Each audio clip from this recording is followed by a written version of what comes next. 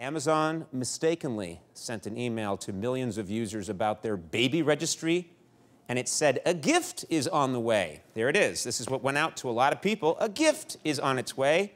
One problem, the users who received the email didn't have baby registries or babies. Yes, that's a big problem, yeah. Now, this isn't the only time a company has made a major email faux pas. Here are some other corporate emails that mistakenly got sent out recently. Ancestry.com sent an email saying, congrats on marrying your cousin. Yeah.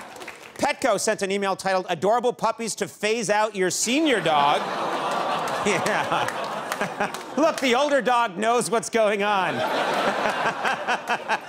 Arby's sent this email. Everyone's been asking what's in our meat. To that we say, don't worry, it's no one you know.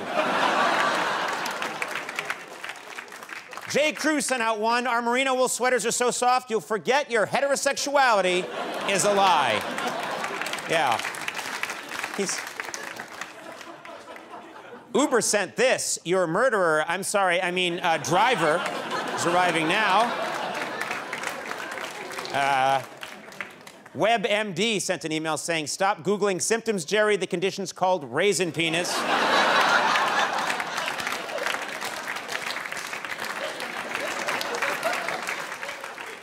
I've looked it up. That is what it's called.